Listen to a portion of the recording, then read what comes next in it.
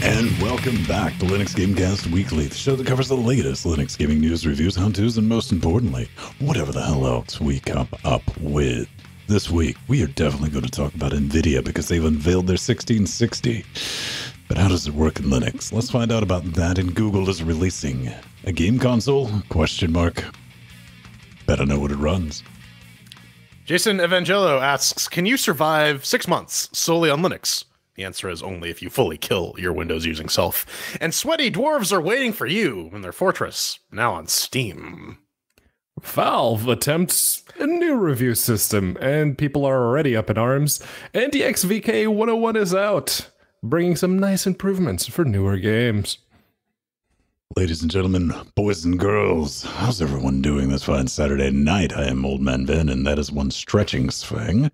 Back from Freedom Land in Communist Kanakistan? Is that a good word? Soviet Canada. Soviet Canada. And Britannia. The Brexican himself. One Pedro Mateus. I'm sure I pissed everybody off, man. That's the goal. You joining us live at Chat Realm Dynamic, helping us form that last little bit. It's Cocaine Voltron. See, I mean, pissing off YouTube. Before we get started, we do like to see what's going on in each other's life organs. What's up, lads? Jordan, you probably have the most to tell us.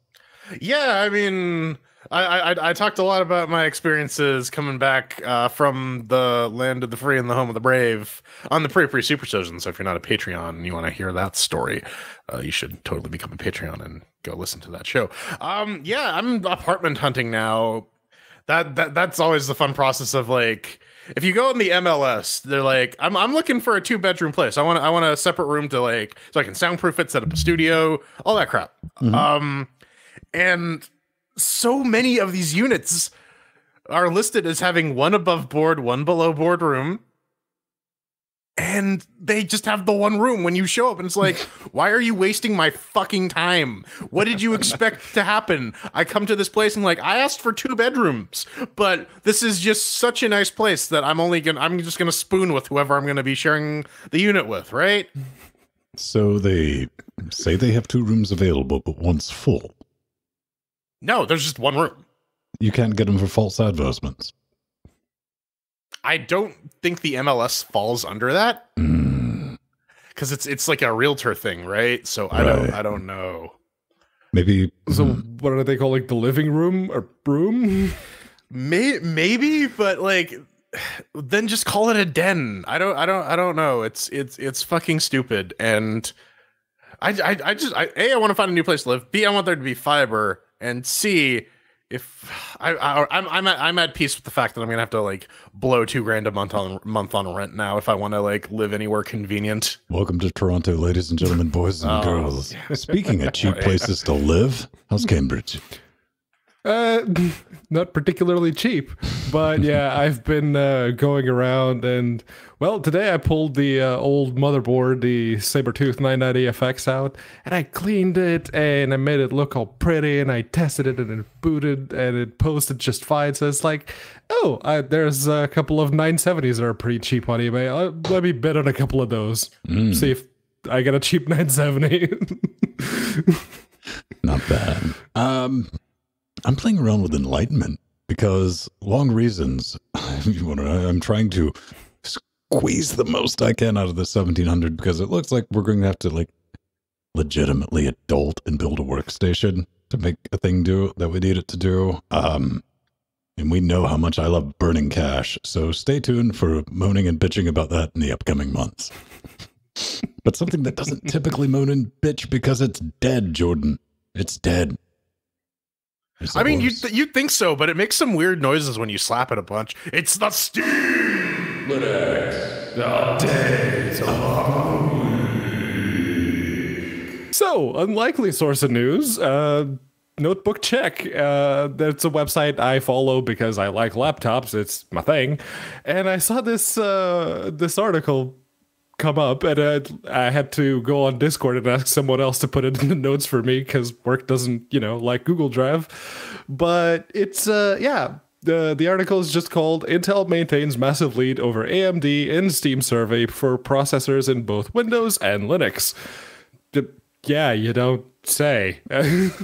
So after 10 years of bulldozer, it doesn't really happen, that fast. But yeah, no, there was a bit of a hike over on the Linux side. It was 0.42% less Intel processors and not 0.42% more AMD processors. So I guess Ryzen is doing something, at least for the Linux community, even if it's a teeny tiny little fraction. But yeah, that's to be expected, I guess. Listen, Pedro, people don't build new computers every 2 years.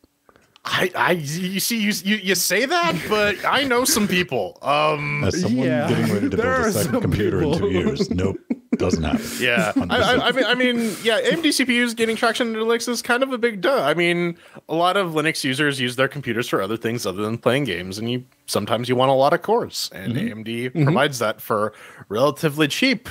I mean, yeah, who doesn't like a... Maybe if we're being honest about it, if you look at AMD hasn't really had a viable... Now, both of us, you're coming from a Thuban. I mean, Pedro, you had a, 80... Excavator. 8370E. And I had an... that was Excavator. We were edge cases. Yeah. AMD fanboys, whatever, I know. But Intel has had the gaming market on lock for the better part of 7 years. So, yeah, there's probably more. Yeah. I mean, I know I'm really trying to not drool while I stare at that Ryzen 3700 that's going to be coming out. I want that 12 core 24 thread goodness. Yeah. Oh yeah, I want that 3700X. Come July, I'm buying one of those. Remains to be seen whether or not I'll need a new motherboard. I desperately want something that's roughly the same speed but 60 PCI lanes. Yeah. Yeah. Well, it turns out that although Valve has fired a large swath of their VR department, at least they remembered to commit their code before they left. Yay. There's an update for Steam VR. This is update number 1.3.8, and lo and behold, there's some Linux updates here. They fixed a hang when the system's under load, and the mirror window view is visible, which is handy if you want to have people watch while you're playing your VR game. And they reduced the VR compositor CPU usage, which is nice. And now a lot of the times when you're playing VR under Linux, you're just doing it under Proton through Steam Play. And I know, speaking of like new houses, I know Empty bought a unit recently, so we gotta get him back on after he gets his Vive and everything set up, because I want to do a Steam VR under Linux segment part 2 1 year later sort of thing. Yeah, no, Proton definitely brought a hell of a lot more VR games to Linux in some way or another. So yeah, that would be actually very nice to hear about. Indeed. It's VR, man.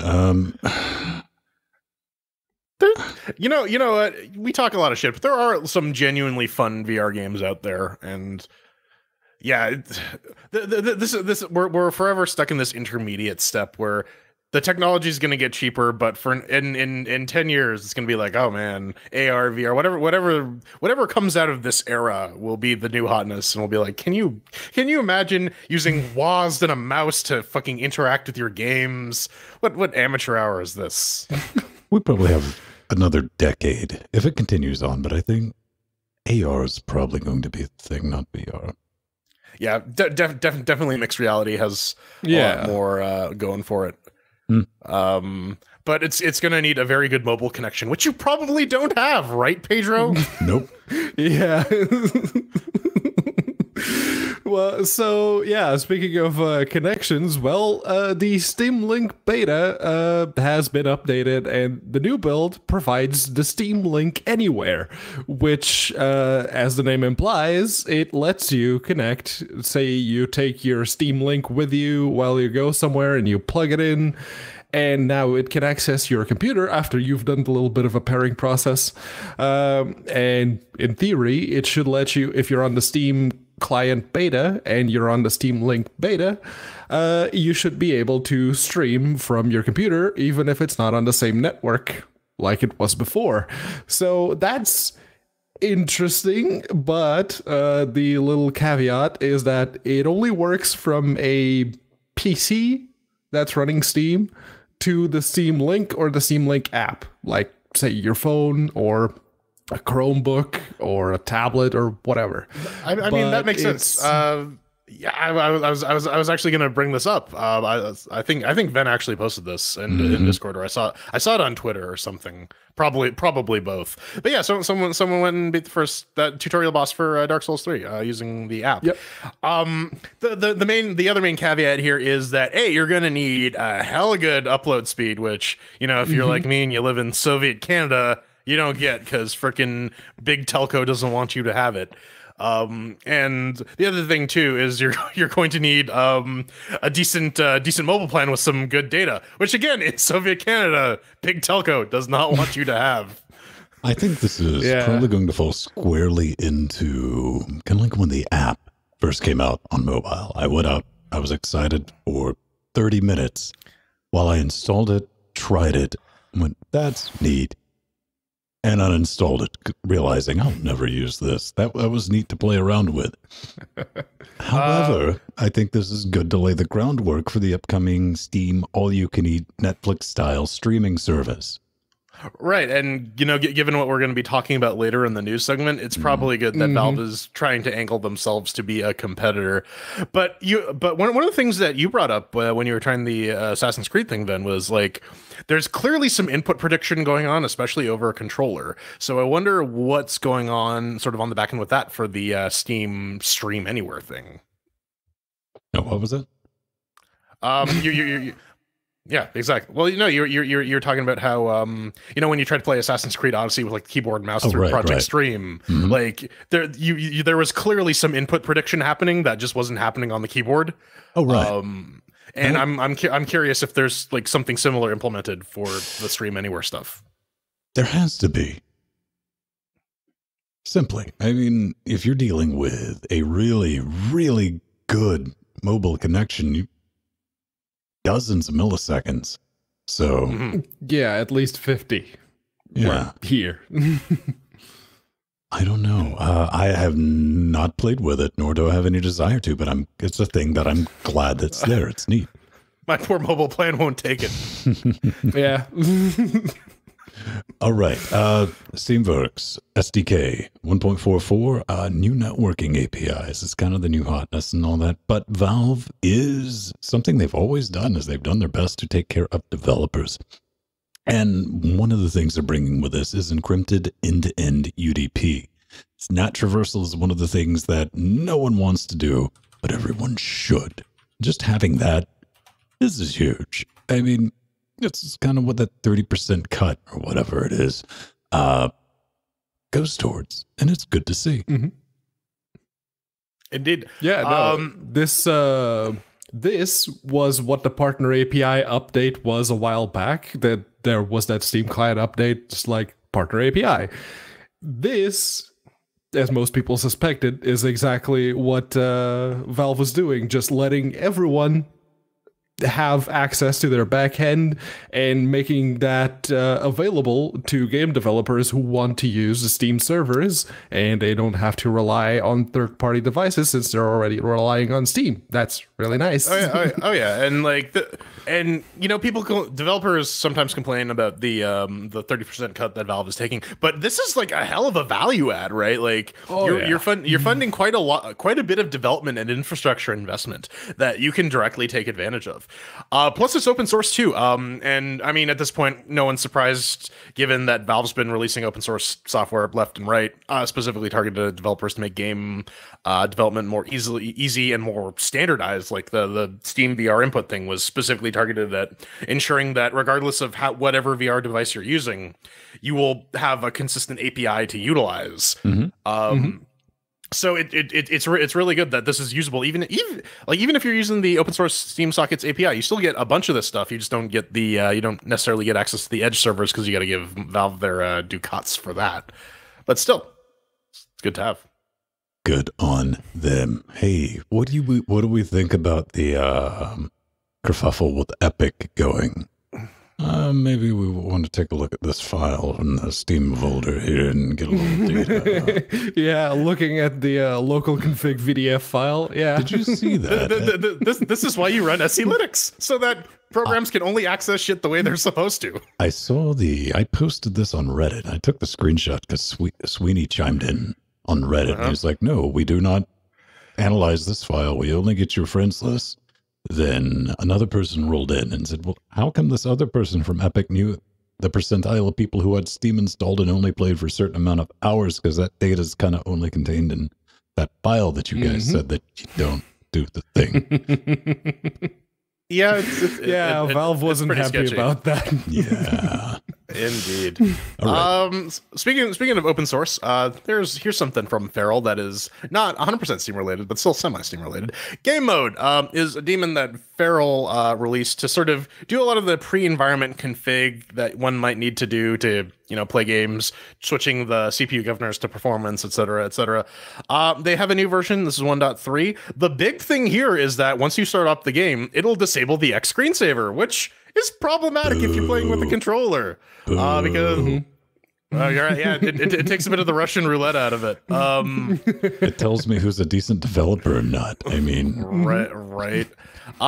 They're also trying to do some configuration tuning for AMD. They're very quick to say this is experimental. Use it at your own risk, because Feral's history with AMD is fraught with trials and tribulations. But at least they're still making the attempt, which credit where credit is due. They also hook into the Supervisor D API, so you can just games themselves can just make a IPC call to game mode and say like, hey, I'm a game, turn on game mode. Outside of your laptop, do you ever mess around with game mode? I haven't. I mean, my governors are always slammed to perform. I mean, because I don't use everything is on scaling, performance. right? Yeah, GPU, CPU, everything is on performance all the damn time, and the screensaver is disabled. Yeah, space heater mode. Yeah. Yeah. Well, I mean, let's face it. Gaming PCs are really just fancy space heaters that play computer games. That's it. This is true. Yeah. That's the thing. Good on you, Feral. Good on you. But Valve is not done cocking around with things. No, they're not. There were actually a lot of Steam updates this week, and this one is actually a bit of a blog, and they're going back to revisit the Steam reviews. And we've heard all about the Steam reviews and how some people think they're great and how some people think that they're a great way to, show your discontent with a certain developer because of a certain change that they made to the game or something surrounding the game, and review bombing the shit out of it. And one of the things that Valve points out in their little QA is that, if you have people brought up the issue in the comments because first comment, Valve is committing fraud and pissing in our face. Well, there are those comments, but this one is Pedro. That comment's not real. Jordan told me Re doesn't exist. Oh, it does. But no, the things that people were mentioning that I very much agree with are the fact that Valve is considering what they're calling the outside normal review thing. If there's a spike in reviews, what they basically a fancy term for review bombing. They will have an actual human being, look at that and say, okay, this is a review bomb because of something that's external to the game. And one of the things that they're considering external to the game is DRM and end user license agreement changes. And as people are pointing out, DRM and end user license agreements are something that are a part of the game. They are included with the game. The review is of the product. The product includes an end user license agreement and the DRM. So how are you justifying excluding those? Exactly. Would you stop trying to justify fraud, Pedro?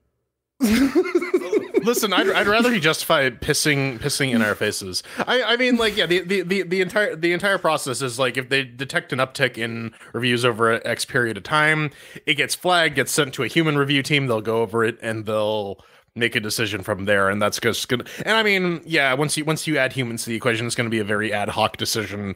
I don't know. Like to some extent, yes, I do agree with what Pedro's saying.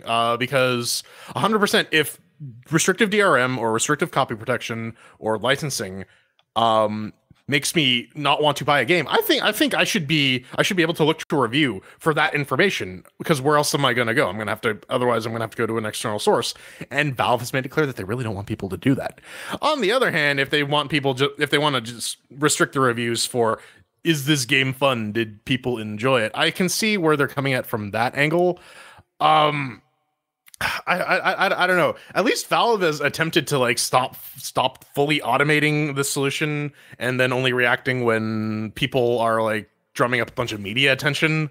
Because this has been their MO for the entirety of Valve. Yes. What I can see is this is because the reviews have already been restricted when you think about it, because unless you buy the game through Steam, your review doesn't count. Not really. Yeah, no. It's true. They do have an option though. You can say allow all reviews, and it'll affect. And really, all this does is affect the score. It doesn't actually take the reviews away. Right. All it does is modify that mostly positive, negative, mostly negative. And I score.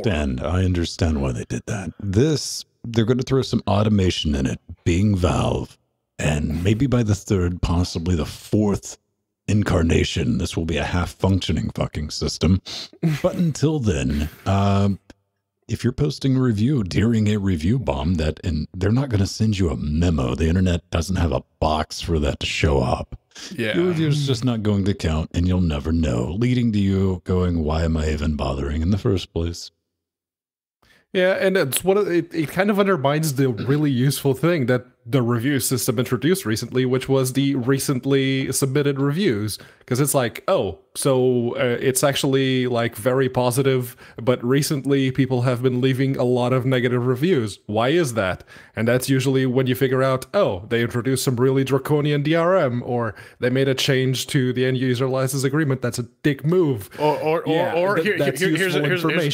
Here's another example. Or, hey, they've just announced that this Linux update is going to be their last one, and then you're not going to be able to buy the game on Linux anymore. Mm-hmm. Yeah, that is the thing that happened, and that is definitely something that specifically us as Linux users need to be aware of. Ticket to Ride did it, a couple other games did it, and it's not. I mean, it's not cool, especially when you're like, "Hey, man, I found this fun game. You should play." Oh, well, the developer's being a jerk. Yeah, you really shouldn't give them money to encourage that behavior. There needs to be some way of communicating that. Yeah, I mean, outside of making is this developer a jerk box? Which I'm not against Valve. All right, you can have that idea for free. Yeah, or yeah, we could do it. Welcome to our TED Talk. This is how we started the Is This Developer an Asshole.com. 6 developers enter, 4 leave.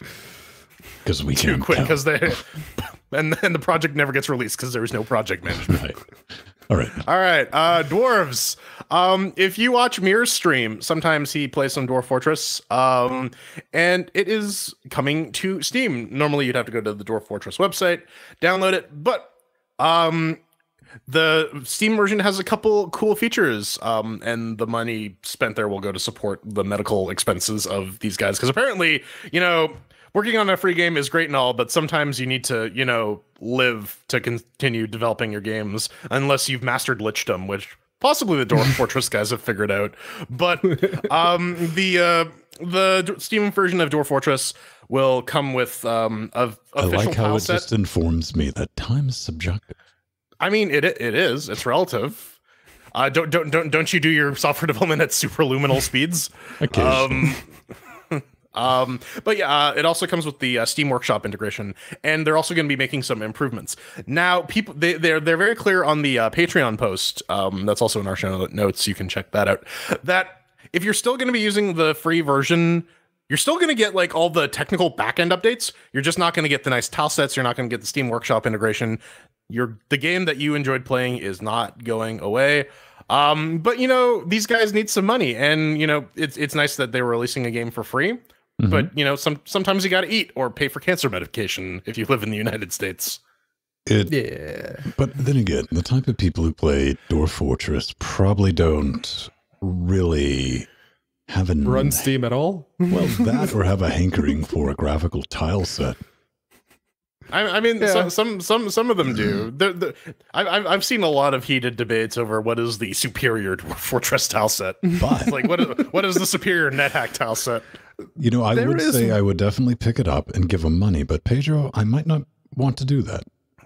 Yeah, because one of the things I noticed is like, okay, time is relative, blah blah. Then I scroll down to the system requirements, mostly out of curiosity. It's like that only says Windows. I went to their discussion forums, and it's like, oh, they're going to be releasing it on Steam for Windows only. Is that actually the thing? Are you actually doing that? Because, yeah, no. I genuinely You have hope a that's- working Linux version. I just genuinely hope that's not the case, because like Steam or not, this is a great way to support open source projects. Yeah. You know, even if it's like, hey man, I enjoy this game. I might not even play it, but I like it. Let me give you a few bucks. And That open source strategy game, I don't really play it, but it's Wesnoth, yeah. I don't really play it, but I bought it on Steam because I wanted to give them some money. Yeah, and I mean, and like I said, the free version with the native Linux version isn't going anywhere. This is just they're throwing it on itch too. Again, they're just trying to make some money off it, which I think is fine. Yeah, maybe they should have included the Linux version. Don't make people play Dwarf Fortress through Proton. That's like playing Into the Breach through Proton. It's like, really? Really? Do I have to? I need an OpenGL abstraction layer for this? Right. Okay. I doubt that thing's even using OpenGL, to be perfectly honest. Let's get into a few new games. Yes. Indeed. So the first one is Tuberbrook, and it's a vacation to a 1960s parallel universe, and they describe it as a sci-fi mystery adventure game. It's a point-and-click adventure, and the graphics look really nice. It's actually all the animation and the way that the characters are drawn, that looks really, really nice. But one of the things that kind of, put me back is like, it just came out and it's already got neutral review scores. Like that doesn't bode well usually. I like how it looks, but I don't want to be the price guy, but I will say, we'll address this later on in the show. When you're dropping 30 quid on something, you expect a certain level of game. yeah, that probably has something to do with it. Yeah. I mean, honestly, I think this is a game that Steve Husband would really like, just because of all the backgrounds. They look like the backgrounds of fucking like handcrafted claymation films. Oh, I thought it was just because he had a raging clue for sci-fi in 1960s Germany. I mean, also that. Okay. I mean, go take a walk around that man's house, and you'll see that's the case. German sci-fi. Everyone. Yeah. But yeah, I'll see a lot of the mixed reviews have to do with the fact that apparently this is like a Sierra style point and click adventure game where it gets a little dumb and it gets a little obtuse, and it's been made kind of clear that people are fairly sick of that formula at this juncture in time. I would go so far as to say everyone wanted that until developers remade that and they played it and you're like, this was kind of rubbish. It's like, that's why we moved on from that type of game, dipshit. Yeah. The other complaint I see about this is the length of it is actually pretty short. So Yeah, people were saying it's like, 3 hours and you're done. Yeah, 3 hours for $10 $30 an hour. bucks. that's $10 an hour. That's minimum wage in Ontario. Yeah. All right. Is this memes? I don't know, but it is Hypnospace Greetings, Enforcer, and thank you for enlisting in the Hypnome bus link. Pedro, you did a better job deciphering what the hell this is than I can. Yeah, so it's a game about being the internet police, basically, and it's single Someone done player. goofed, huh? Yeah, It's single player. I literally put that down in the show notes when I went through them. Like, yeah, become the cyber police and inform people when they done goofed.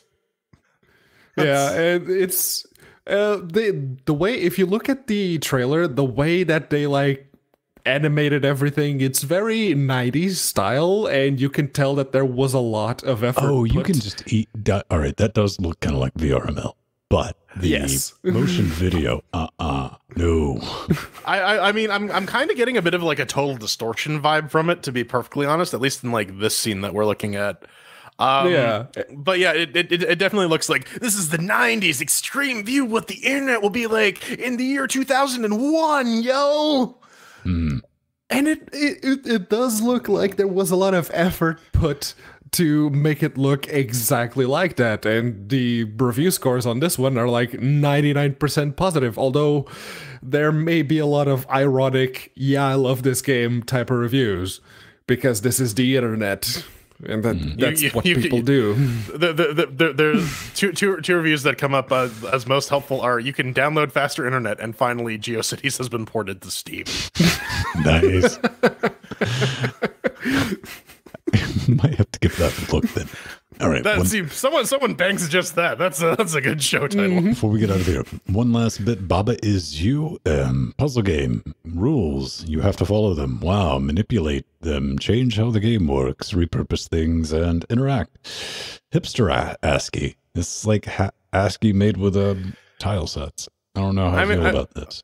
I mean, so this is another one of these games that was developed as part of a game jam, was fairly well received, and then they decided to just polish it up and put it on Steam. And the whole thing about how, you know, you can change the rules of the level by moving stuff is kind of interesting, but it's also been done before. I'm trying to think of that one Zelda like game where you have to like hack stuff and it changes. Slash. Hack and slash. There you go. That's sort of what it reminded me of, but I don't know. I like games that sort of fuck with the sort of notion of what the rules of the game are. It's interesting from a conceptual level. Narrative-driven 3D one where you could actually hack the characters and reprogram them. Oh yeah. I know what you're talking about. Yeah. Where it's like a very low poly, and I cannot remember the name of it for the life of me. You were watching the narrators as they were. It was very fucking meta game. It was brilliantly directed, but it just got a little too up its own ass. Yeah, we've shared that, Pedro. I know you.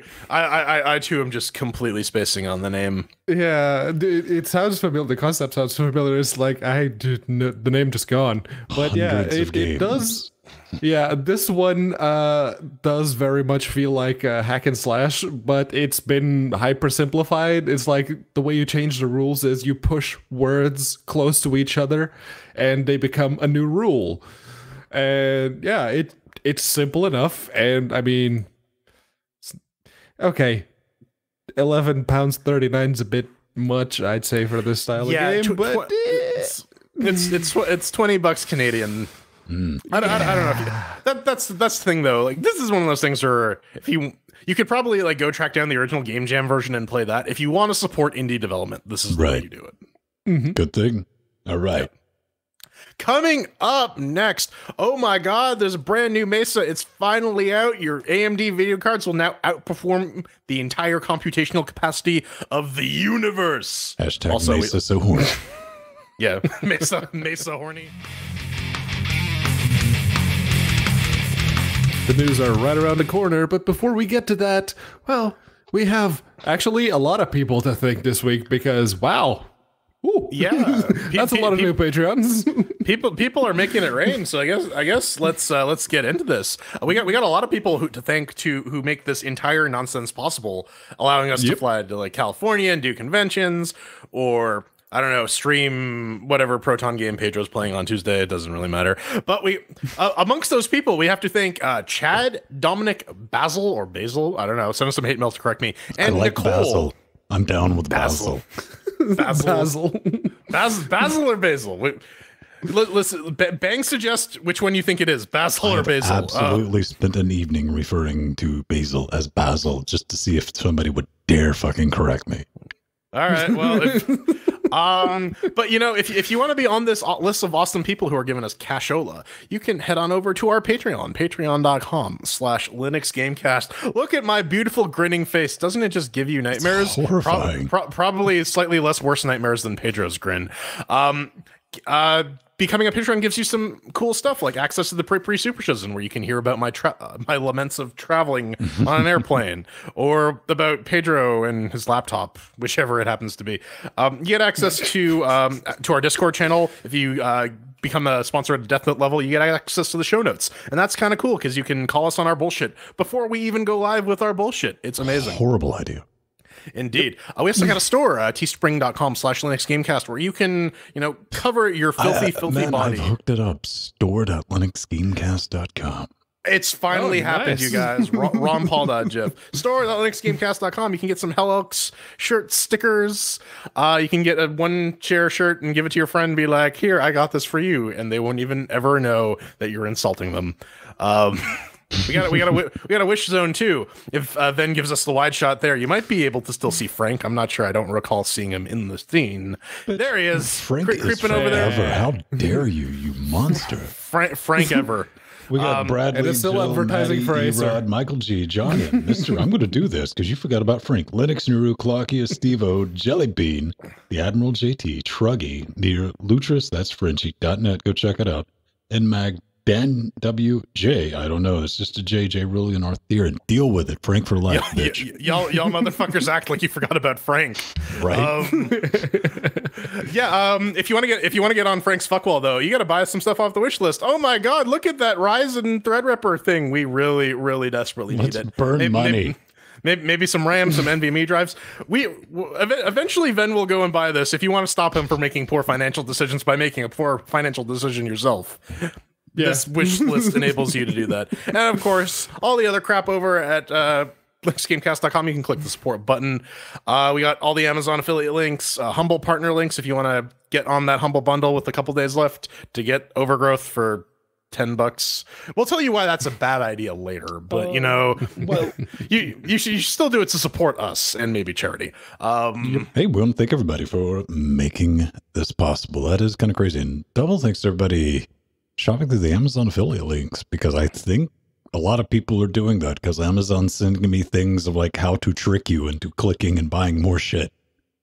Yes. It's like, here, send out this in your social media to entice people. I'm like, eat a bag of dicks, Amazon. I love Amazon because, stuff, it works good, but I wouldn't do that to everyone. Yeah. Indeed. No. I'll do it to Jordan in a fucking heartbeat, but no one else. Yeah, I just need to remember to click the affiliate link before actually buying shit on Amazon, because I very rarely buy stuff on Amazon. Hey, well, I gotta thank Pedro, because ever since Pedro's moved to Englandia, yeah. I mean, I bookmarked it specifically for that purpose, so yeah.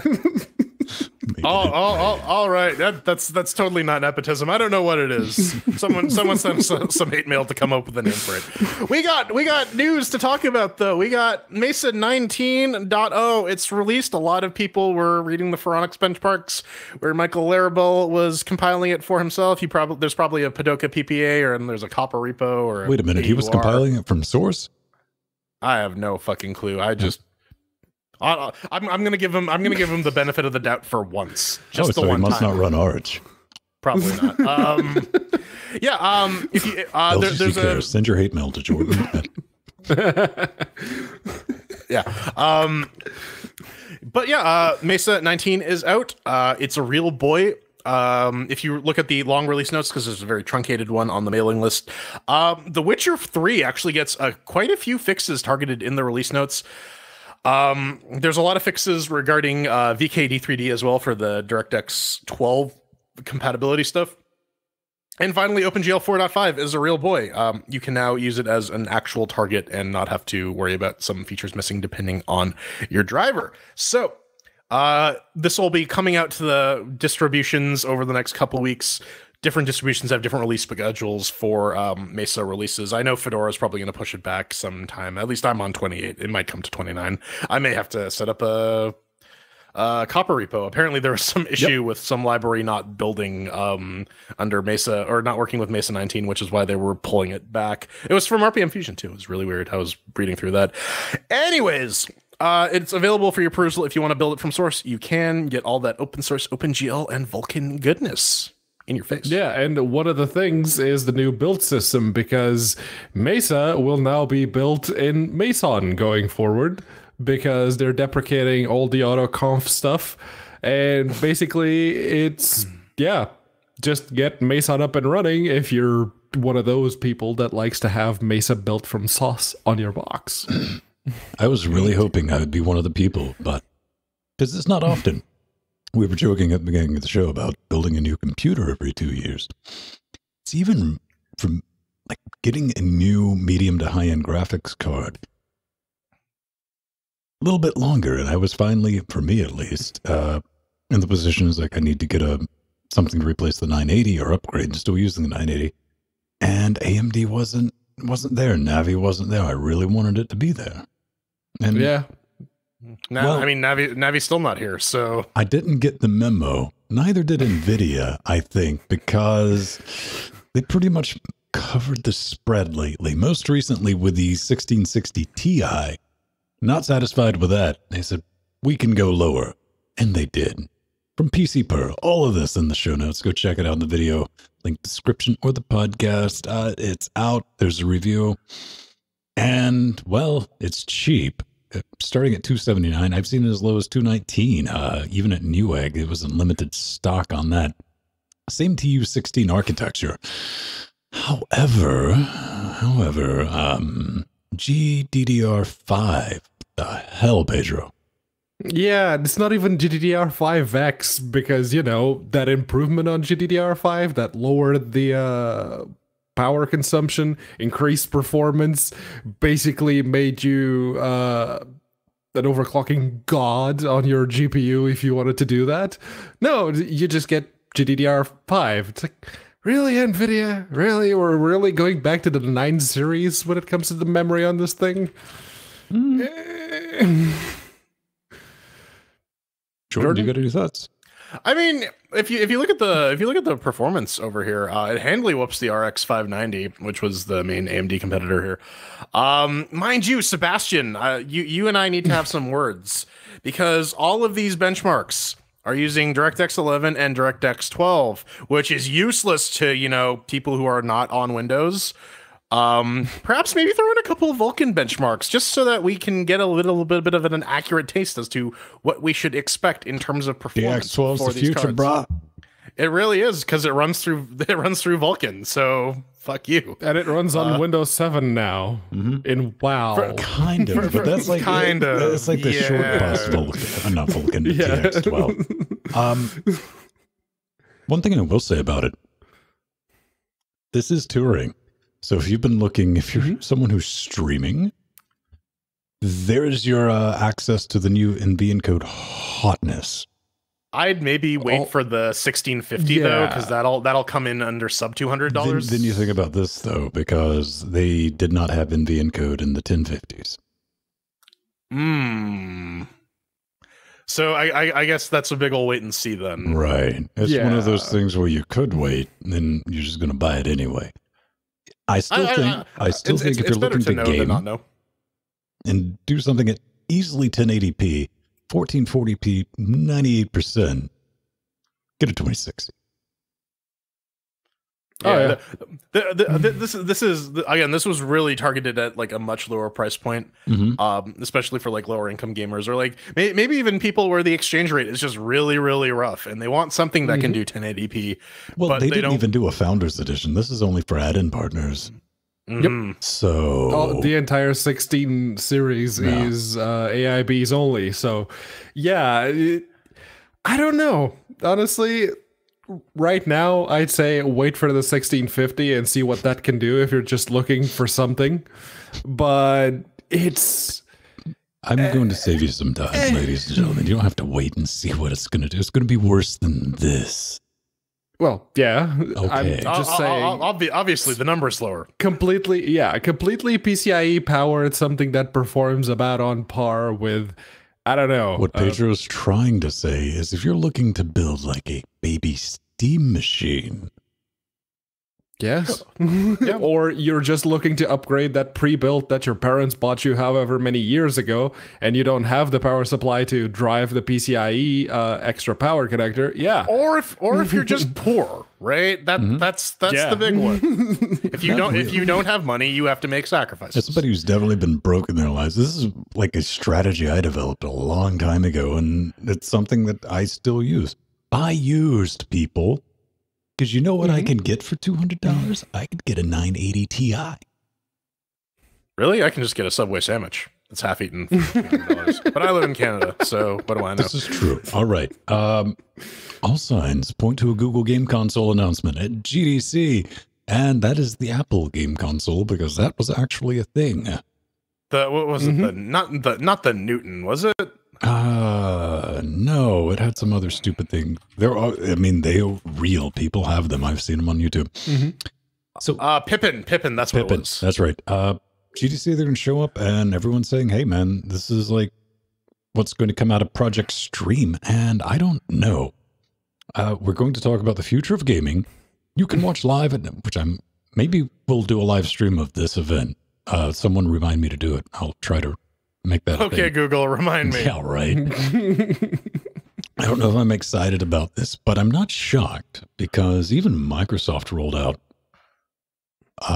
earlier this month. They said, hey, man, we're going to release a version of the Xbox, like the current gen Xbox, without a optical drive in it.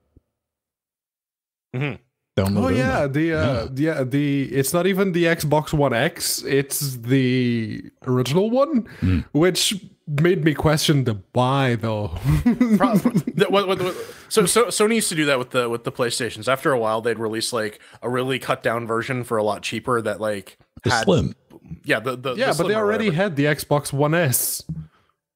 This is going to be the Xbox One SS. This is going to be the negative S. It's going to give no S. Here's the thing. No, I don't get it. It's going to be wicked cheap to do. And if you have halfway decent internet bandwidth, especially when you're dealing with games that have 90 gigabyte day one patches. Star Citizen. That's not even out yet. Yeah. But all this could be solved with streaming. But unless things have radically changed, I know Strider in chat was part of Project Stream, and I myself was playing with the Assassin's Creed Odyssey. That, even at 1080p, I mean, it was serviceable. You could deal with it in a pinch, but yeah, I wouldn't pay for it. And again, like, it requires you to have really good internet, which is not guaranteed, especially in 2019. Having quality internet is not a thing that's very widespread. You're gonna need to have a good upload source, which I guess Google has, and Valve streaming from your home doesn't. But I mean, it could be interesting. Google definitely has the resources and the wherewithal to release something that'll definitely throw a monkey wrench into a lot of like Sony and Microsoft and maybe even Valve's plans. Yeah, they could have done that with Google Fiber, but they tapped out. That's because local governments were getting sued by Verizon or something, or well, yeah, that's because the incumbents like AT&T were suing the townships and like, you can't allow competition in here. That's not fair. Somehow legally they made that make sense. No, because they're competing with the other companies that operate in entirely different regions. That's competition, right? Yeah, well, yeah. No. Yeah. So, but it's Google. It's most likely going to be something along the lines of the NVIDIA Shield. Not the Shield or the Shield. It's the Shield, like the games console. Fuck you, Pedro. This thing's going to ship with dual Xeon. Running Android, and they're going to call it the Gooya. Honestly, that does sound like something like a Slime Boy Macho Man Randy Savage would like burst into a room and say, "Ooh, yeah." So it's basically going to be a more expensive Steam Link that runs the app and maybe a couple of Android games on the side. Well, if you see, when you open the case up, storage. it's just going to be a Steam Link in there with some wires. You open the case and it's just like a Raspberry Pi. And a note that says, haha, you paid $500 for this. LOL, JK. All right. DXVK, new version.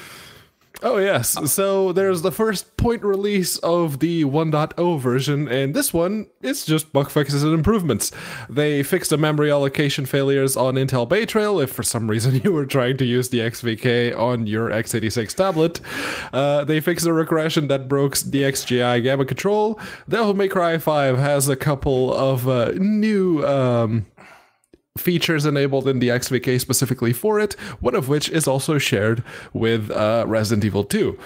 They also fixed World of Warcraft because I guess with the new patch that introduced DX12 on Windows 7, they also changed some other bits. If DXVK break, that's basically what it was. They changed some bits, and the DXVK guy just basically went, well, I just fixed the GPU hangs and you can play it again now, so that's really nice. So we were talking about this many weeks ago when we were talking about Wine's own DirectX 11, DirectX 12 implementations, and why they shouldn't, and why or why not they shouldn't bring DXVK into the fold. This is exactly the reason why it benefits DXVK to be entirely decoupled from Wine, because it's really it's a lot easier to fix one busted component than rebuild the entire damn app, and it definitely allows DXVK to react a lot faster to newer games. It would have taken months for Resident Evil 2 to get supported under Wine with the old model, but now because they can rapidly iterate and because Valve is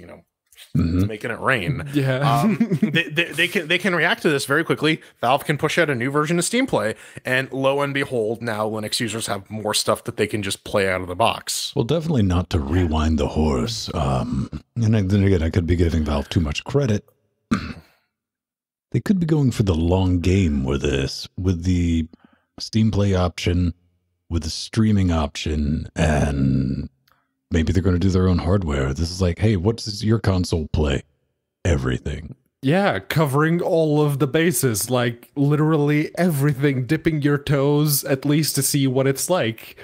And they've been doing a reasonably good job, except for the hardware department, but yeah. I mean, it definitely goes. It definitely does go hand in hand with Valve's stated desire to make PC gaming a more open platform and a lot more accessible. And yeah, stuff like this is very emblematic of it. But we're done waiting. Oh wait, no. Right. Oh wait, no. There's another thing. You were creating games, tools, and awesome thin. Yes, you awesome are. Thin. And one of those awesome thin is SDL2. Well, SDL is not SDL2. It's compatibility for 1.2 to SDL2, which I think Ryan's like, that's a stupid idea. No one should ever. Oh, here it is. He actually said that. Yeah, he did. Yeah. well, the other thing too is he's saying like he took a couple cracks at it before and it never went anywhere. And now that there's a Patreon and people are like, yo, man, we're gonna give you money if you do this. Ryan's get like, shit done. Yeah. If you dangle that carrot in front of software developers, they'll try to take a nibble. I'm curious though. This is the compatibility layer. It's supposed to be a library replacement so that you can just have SDL2 support for SDL 1.2 games, which is great because SDL 1.2 needs to fucking die in a fire in the age of people having more than one monitor being plugged into their computer as kind of a default assumption here. Jordan, people will miss out on the fun and excitement of having your other two monitors go black while your main one's like in. You're like, well, where's this going? It's an adventure. Yeah, it's an 800 by 600 game. Full screen on a UHD monitor. Plus, you get a bunch of cool stuff like Wayland support. You get the SDL input, which supports every single freaking controller under the moon. I'm curious though if this actually uses any of Mr. Alert's SDLCL project, because I know Ryan was aware of it. Someone tweeted it at him. So I'm curious if Mr. Alert should get a little bit of a credit there, or maybe this is just based on an older version that Ryan had picked up and just polished off. Shit, this is stuff Ryan just walked to the back of the shed and dusted off. He's like, here. My God, it's basically, oh look, I started this a while back. I guess I gotta finish it now. I just looked at Discord and it's freaking it's straight up turning Japanese, man. I have no idea what's going on. It's Weeb Town in Discord right now. It's no. My question is, so Ryan, what exactly changed your mind? Because when you were on LWDW, you specifically said that you weren't going to do this, no matter how much people asked. You weren't going to do this, so what happened? That was before he was getting paid. Here, Pedro, let me see if I can give you a graphical representation. What possibly Canadian money? What sticky cashes? You'll fucking do it for this. As we've proven multiple times, dance monkeys dance. Hey, Godot 3.1, it's out and it's improving things, making everyone better. It is. We're done waiting for Godot. There's a bunch of new features like the optional typing in GD script, tile set editors, 2D skeletons, a bunch of 3D improvements, soft body support. One thing that they couldn't get rid of, though, they were desperately trying to kill OpenGL ES 2.1, but you know, they couldn't, because as it turns out, OpenGL. Look at little Timmy the horror robot. Help me. I mean, it literally looks like the teddy bear that Dr. Krieger tried to like market to children. Yes. But sorry, Dr. Krieger. But yeah, as it turns out, OpenGL under Windows and Mac is dog shit, and I wonder why. Foxy was very quick to point out in the show notes, which is a thing you can do if you're a Patreon at $2.50 a week level. It does actually default to OpenGL ES 3.0. I never said otherwise, but yes. They wanted to remove it from Godot 3.0. It is not happening as well. It's entirely open source. You can go check it out from their GitHub. There's a flat pack if you want to just get up and running. Makes game development very, very easy. Makes it very, very accessible. And you should definitely check out all these release notes to see if there is something that you can use. You too can go out and make horror babies. Yes, and you should. Just make a game with horror babies. I want to play your horror baby game in Godot. You know, someone needs to redo the Muppet Babies theme song with horror babies. See, I'm of the opinion that horror babies are just regular babies, because keep them the fuck away from me. I don't know. No.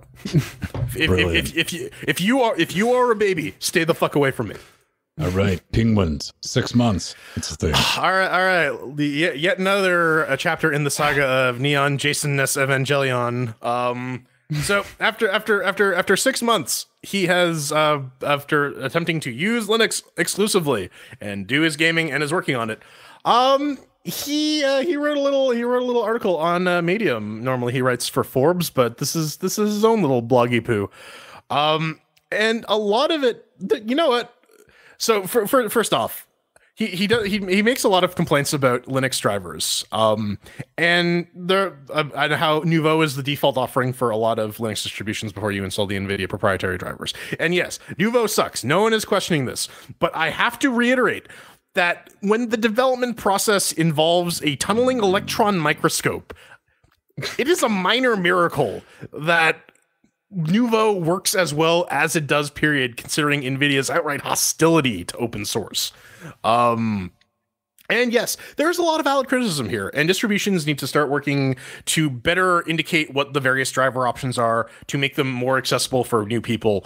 And in a manner that doesn't require a lot of foreknowledge about the Linux driver landscape, because like Jason said, there is quite a bit of this is stuff you would not know unless you were embedded into it. And part of that is just sort of like it's almost Linux's fault, because there are a lot of options, and that's a double-edged sword, because customization is one of the biggest strengths that Linux has as a computer platform. But option paralysis is a very real thing, especially for new users, which I think is why you see a lot of new people distro hop at first, because they're trying to figure out what their options are and what they like and what they don't like. And it seems like a fairly natural way to go about it. Oh, there's all these Linux distributions. They all must do something different. They really don't. But if you're new, you wouldn't know that. That said, there are a lot of issues here that are like, oh, well, none of the games are on time. Yeah, because none of the games are actively like developed for this platform, right? We're using Wine and DXVK to make games run that weren't originally supposed to be running. So of course it will take time. A lot of it just boils down to, this is different from Windows. Why are you making me learn this new thing? It's hard because Mac has spoiled me, because there's only one bit of hardware they need to support, or Microsoft installs a bunch of drivers that actually don't work, and you still need to go to the website to download the better drivers, because whatever's in the Windows 10 registry is really, really old because no one updates it. It's all all about understanding the platform that you're moving to, not making assumptions based on past experiences, especially when you're moving from a Win32 based OS to a Linux or Unix OS based. No, I should be able to take my knowledge from a Tinker Toy operating system and apply it to a server grade enterprise class thing, and everything I know over there should work the same way. I mean, this is a very, very narrow professional example, but yes, when you get to the nitty gritty, it's like, okay, this is how a networking stack is supposed to operate. This is how a graphics stack is supposed to operate. But yeah, it's not the same all over the place. And I think really the moral of the story here is, if you're going to adopt Linux, don't half-ass it. Don't dual boot. Dive into it. Figure out what the problems are. Learn how to solve problems for yourself, because again, with all the options that are available for you under Linux, it is very rare that all of them are going to be located under a single umbrella, and that can be a bad thing. But at the same time, you never see people under Windows running beta drivers or incomplete software for the sake of it implements this one feature that they need, and you're confined by the release schedule of those software projects. In the open source world, that's not the case. You can write a patch to backport specific functionality to an older version that doesn't really exist in the Windows version. Well, before Pedro in the jumps Windows in on this, I do want to say I feel it's a little not Jason at all, but I'm saying as a whole, it's a bit disingenuous to say, well, it ships with it. Anybody who's playing games on Windows, you're going to go out, you're going to get the MSI or whatever, the afterburner and the auto overclock bolt. You're going to vendors' websites, like Jordan said. So to say, well, I got to type in apt-get install NVIDIA or add a PPA, you're splitting chainsaws there. I mean, you're looking for, it's we kind of sort of touched on that, but last it's the same week thing. With the KD Digest article. Yeah, and to Jordan's point, well, I was going to reinforce Jordan's point with the post that Jason had made on Medium later on about how he was going to do a 9-way distro shootout between Fedora, Ubuntu, Elementary, and a bunch of other distros. And the post seems to be gone now. So might want to look on Google Cache for the link that's in the show notes, because apparently he's not going to do that, or I don't know. But yeah, I will agree with both Jason and Jordan that distros need to signpost a hell of a lot better what exactly is the recommended driver for your hardware, and they need to keep the politics out of it, because there are a lot of distros out there that refuse to provide NVIDIA drivers because NVIDIA, or they refuse to provide Intel specific updates like microcode updates because Intel, and that is not helping anyone except your own ego. So to that point about not shipping NVIDIA software, though, there is a legal gray area when it comes to actually distributing the NVIDIA drivers, and guys like Ubuntu just ignore it. The Red Hat folks are saying we're not even gonna fucking set our foot in there. If you wanna install NVIDIA drivers, you can do it. We're not gonna stop you. But we're not going to host them. We'll direct you to Negativo, who's been doing that work, or we'll direct you to RPM Fusion, who is doing that work. But your mileage may vary. That's on your own risk. We're not going to take that on because let's look at things that you can flip on your head, though. We're looking at video cards, installing drivers. As somebody who spends a lot of time installing kind of bizarre shit for our specialized use case, let's talk about installing a new fucking sound card, USB sound card on Linux versus Windows. Click. Yeah. Outside of the graphics drivers, Linux is plug and play for the most part. Hey, look, I have a brand new webcam. I'm going to click. Done. Yeah, basically, if it enters through a USB or a PCI port, odds are it'll probably work. Hey, man, I'm going to install this FireWire card in a modern insert. Boot. Done. Yep. So, strengths and weaknesses. I mean, you can focus on one thing and make a point, but you also need to pay attention to the other things that it does very well, too. Yeah. Indeed. Just so. All right. Coming up next, we didn't pay $30 for this game, but you might have to.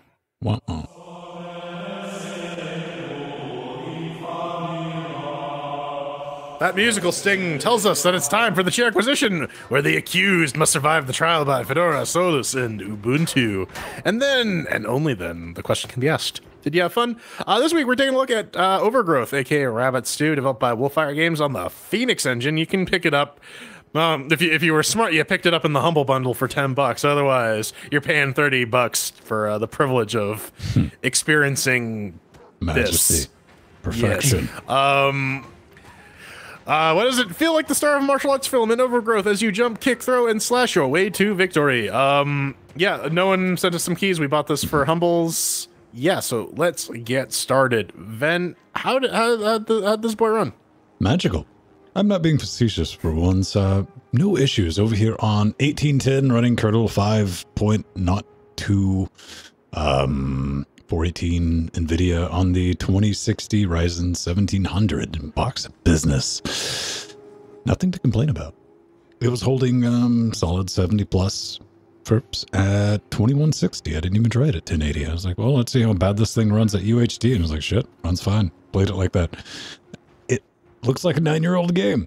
Graphics, I didn't have any glitches. I really shouldn't. I mean, a lot of this, if you're a fan of negative space, this game's got it for you. Controls. Worked out of the box with the not even an X-Clone, actual Xbox controller with an X-Clone receiver. The default scheme, admittedly, these two will bring that up, and I'll talk about it later, but it is jacked up. But, you know, jacked up game controls were kind of a style, you know, 9 years ago. But I'll give it a clean bill of health. Solid 4 chairs. Yeah, so when I launched it, it launched in this weird windowed mode that had a menu. And then when you change the resolution, it also resizes your monitor's resolution. I found this out because I tried to switch it from windowed mode to full screen and it went to the other screen. And when I switched it back to window mode and tried to drag it to my main monitor, everything was huge all of a sudden. And I went, oh, because you did that. So I'm going to ding it a chair for that. Otherwise, yeah, I tried playing it at UHD and it ran like utter dog shit. And like that was the thing though, like it was unplayable, but the frame counter on Steam overlay was like, yeah, dude, you're getting like 100 frames a second, but it did not feel like that. I guess the frame timing was off or some shit. I have no idea. At 1080 though, it was getting again well over 100 frames a second, which means that's pretty good. Graphical wise, they're okay. Although I did notice that respawning involves a very, very creepy stretched out rabbit model. That's gonna give me nightmares for the coming weeks. That's legit. Yeah, but again, like this doesn't look like too big of a graphical improvement over Lugaru, which, you know, have you played Lugaru recently? It is.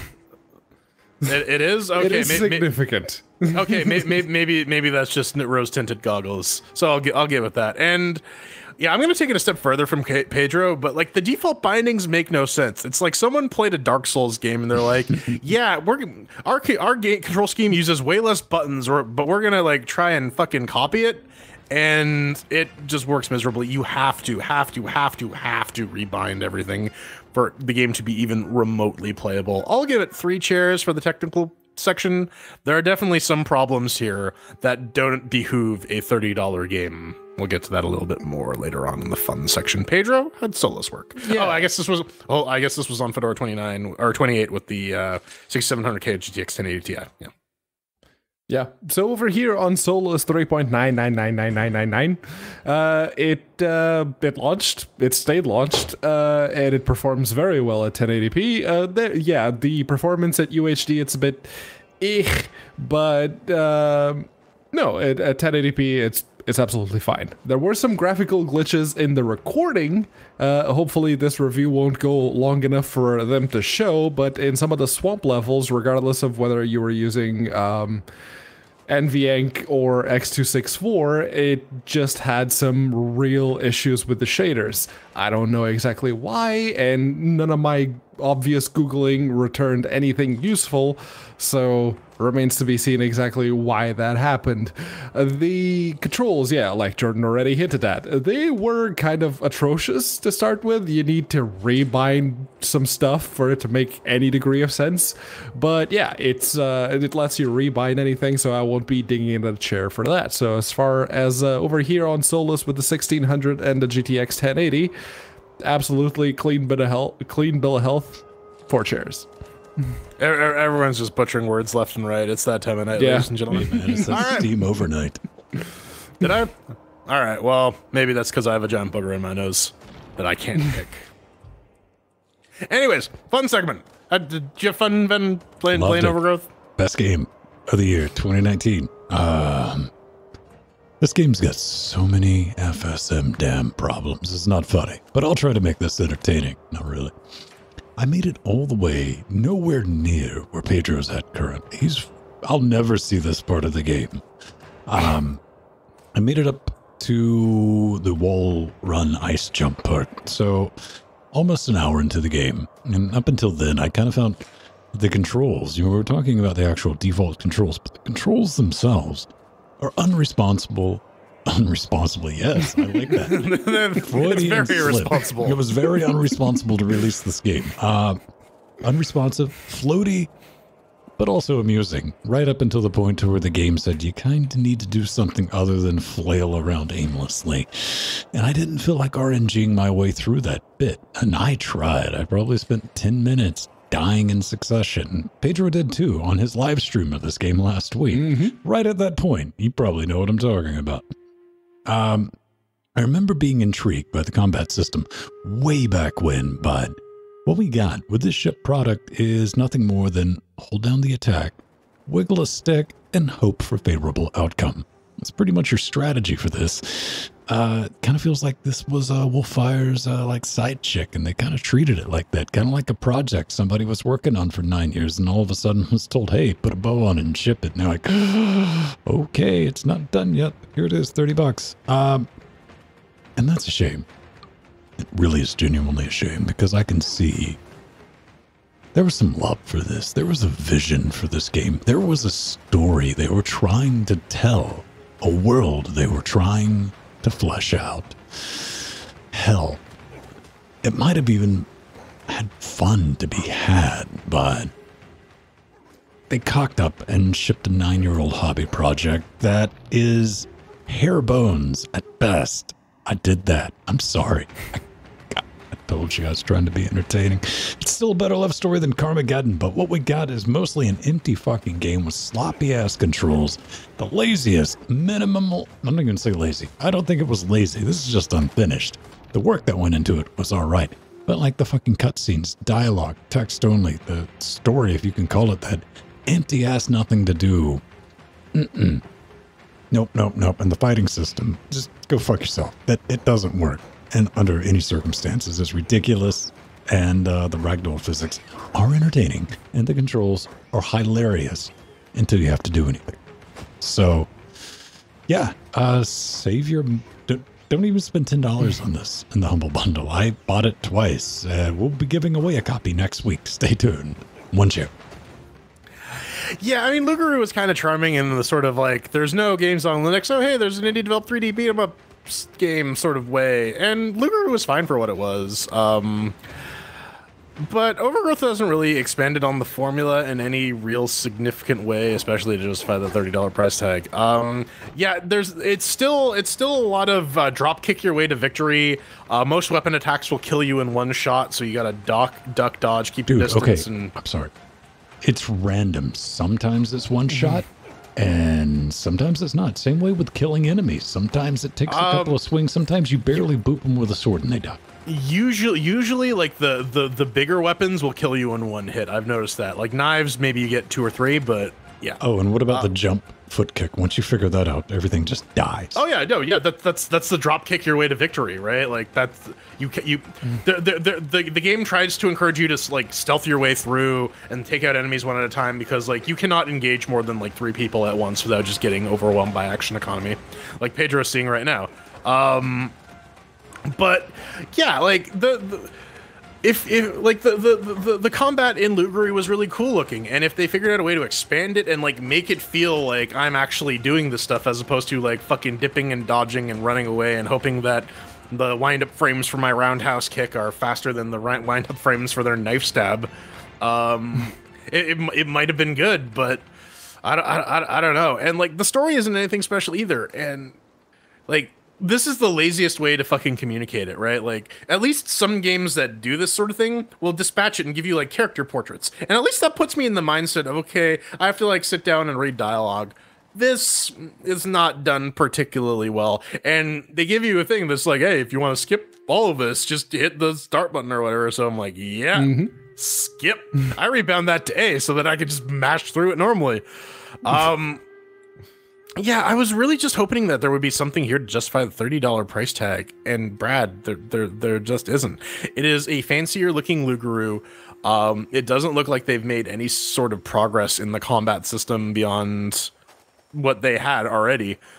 And I mean, I didn't really notice it in first until I saw Pedro's mention, but yeah, like there's some really cool architecture in the levels, but it's very empty, and I think that has to do with the fact that the combat system is so jacked that they can only throw a couple enemies at you at a time, and that makes the levels very, very short and kind of unsatisfying. So I'm gonna give it 1 chair. I was disappointed with it. I wanted to like the Overgrowth, but no.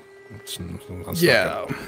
And I guess the review did run long enough for you to see the graphical glitches I was mentioning. See, I wasn't actually seeing that in-game proper. It's just when I looked at the recordings like, oh, okay. It's the Swamp of Sorrows. Atreyu's horse is in there. So I went back and I tried to do a different recording using, instead of NVINC, using X264. The exact same thing happened. So clearly something is wrong with this game. But the big question here is it fun? And, well, it's certainly funny. Yeah, the ragdoll physics, and when you die, it's absolutely hilarious. But actually playing the game, and as I was succeeding and actually making progress through the levels, I found myself wanting to keep going. But when I stopped, I didn't really feel the need to go back in. There are those games that'll, you know, make you really want to start them up over and over again, because even though you put the game down, there's always something in the back of your head going, you should play some more. But this one doesn't do that. As someone who likes the exploration aspect in games, and with a game with a map as open as big and as big as this one, you'd expect there to be something. But there isn't. There's the one path you need to take, and that's it. It's you go to that place, or you go to the place that has a little lantern on it, as you can see in the video here, after I stop screwing up and dying all the time. But yeah, that's the path you need to take, and that's the only place that there's anything in the way of gameplay. So it's kind of empty. The whole game just feels kind of empty. No, you know, no digs that are empty. But yeah, the cutscenes, yeah, like Jordan already mentioned, they're absolutely bare bones. It's the bare minimum effort to call something a cutscene and deliver some bit of dialogue or story or plot or whatever you want to call it. I'm just glad that they give you the skip button. Just hit start to skip it all. And there you go. The button presses, Ven's already mentioned this, they sometimes outright just don't register. And in combat, that's because there's a stagger thing. There's a bit of a stagger mechanic in the combat, and you don't really have any feedback as to when your character is staggered. So just hitting the attack button, your character doesn't attack. So what the fuck? It's because he's staggered. There isn't any visual indication to that, and that's really annoying. So as far as I'm concerned, there is a lot of potential here, and I did want to, you know, progress, do more and more stuff in it, just not enough to keep going back to it. So 2 chairs. Yeah, this game is a lot of I think the core synopsis here is there is a lot of wasted potential and a very, very off-putting price tag. Back to it. We all wanted this to be good. I think, yes, you corrected me. It's been 11 years in development. It seems like it really was a hobby is the wrong word, but a side project. And there's about 30 minutes of game. I mean, the textures aren't lazily done. The camera work. There's a lot of attempts at stuff. It just doesn't gel, and plus it looks old as balls now. We used to say, as a running joke before this game was finally released, kind of surprisingly, we're like, what? It's ready now all of a sudden? that we remembered when this game looked good. Comparatively to what was being shipped on Linux. We're like, holy shit, this thing looks awesome. I think that was pre-Shadow of Hodor. Yes.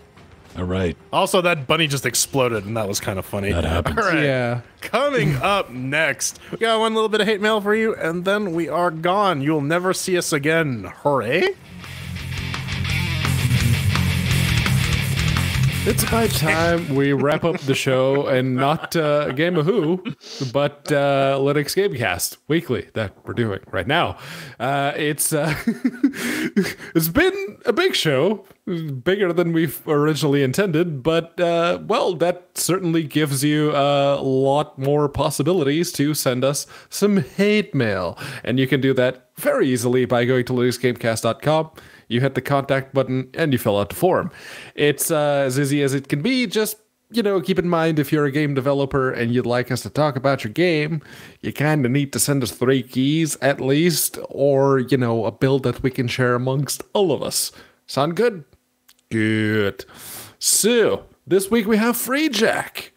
It's been a bit quiet lately. He's talking about big picture mode, and yeah, he says, I have seen discussions on this subject that goes back as far as 2013, according to Discord, who does not hear us right now, apparently. When your game, whether in Steam or Crossover, Lutris, Play on Linux, or Wine, if you're using a controller and hit the buttons just right with Steam open in the background, big picture opens, takes over your display. The discussions have been brought up to allow a way to completely disable big picture mode, basically because it is not being used in these environments. Valve has yet to address this issue. It has been 6 years. There's no kill switch to completely disable this mode. It is always eye on the background. Your thoughts, words of wisdom, or just out flames. ... Love Free Jack. Well, the big one is you kill native Linux Steam while you're playing Wine games from outside Proton, or any game that's not on Steam. You just kill it and it'll go away. That was pretty much the only way I found to stop that until an update came along that worked for me, and it actually lets you stop that. If you go into big picture mode in the general controller settings, I think you can do that through the desktop mode now, but you just need to untick the guide button focuses Steam option, and it should stop this behavior. At least it did for me. So, I don't know. I don't know. Is it fixed now, though? Is that safe to say? No, if I were to hit this button, I would still summon big picture mode. I actually do kind of wish there was a way to shut it off, but at the same time, I kind of like being able to be like, I want to just, especially on the TV box. That's kind of the main situation. There is like, I want to bring up Steam, hit the button on the controller, and away I go. It's a damn shame. I mean, for me, if I hit the little PlayStation button on the DualShock, it just does nothing. Oh, it brings a big picture for me, but not anymore because that has gone missing. And now I don't have it anymore. Wow, wow. Hey, if you got any thoughts, hints, allegations, or things left unsaid, send them our way. It'll be brilliant. It'll be awesome. And we will respond. You can always hit us, leave us comments on YouTubes and all that. No guarantees. We'll get to them. Not because we're being mean. It's just hard to sort through when you have 6 years worth of videos. Keep that in mind. But ladies and gentlemen, boys and girls, on that bombshell, let's cue the music. You can always find us around 9:30 Eastern Standard Moon Time. What we're doing this Nightmare Train, it runs a 4-hour rock block, and I want to thank everybody for showing up live and joining in. After the fact, you can always check the Patreon, where we have the uncut version available for you the next morning. If you want to get hold of me, I'm at Vince Stone. Somewhere, hang on, do I have a little thing? Giggity. Do I have another little thing? There we go, we can use the old one. Vince Stone, at Vince Stone on the Twitter nets, and that's about it. Or at Vin Stone on mass.linuxgamecast.com. Yeah, I'm Jordan. You can see me talking all about my little things at The Burning Fool on Twitter, plus Jordan's Fung on Google Plus until April 1st. And at Mastodon at Frojo at our mass.linuxgamecast.com. By the way, the YouTube guys cannot hear any of this. High live stream. I went and checked. I am a little thing as a whole, so you can always find me at unaccounted for on Twitter, or just go to Twitter. It's the easiest way to do it. If you're on Discord, just ping me there. It's fine. Yeah. You are a little thing asshole, Pedro. You are. Yes. Quite big asshole. That's what I said. Gaping asshole then. Gaping. Fine. Whatever. And everyone immediately jumped to the LGC Lives like, we can't hear. But what about Mega Ultra Chicken? Shh, it's only legend. It's only legend. Yeah, I don't know what went on. Maybe OBS just died. I can't like desync and resync Jack. Well, I could, but I'm not going to risk fucking up our local recording. What do you call it? I went and scrubbed back. The audio is fine. It just kind of stops. So I don't know. Yeah. It's being recorded fine now. So that kind of the matter thing, and I don't want to break that because I know that's work. Thank you, everyone, for reporting it, though. Yes. Indeed. And thank you, everyone, for supporting this little train of insanity, what we have going on. It's a big train of insanity. And thank you, God, for not existing, because otherwise we'd all probably be burning in hell, which God also damn it, doesn't you summoned exist. Frank. Never bring up the G word. Frank, listen, man. I get that you're a very religious person, but I am not, and you gotta respect me. Or I'll slap you in your big fucking skeleton head. Obey my Frank. Don't be skeltus. Dynify, everyone. We'll see you next week.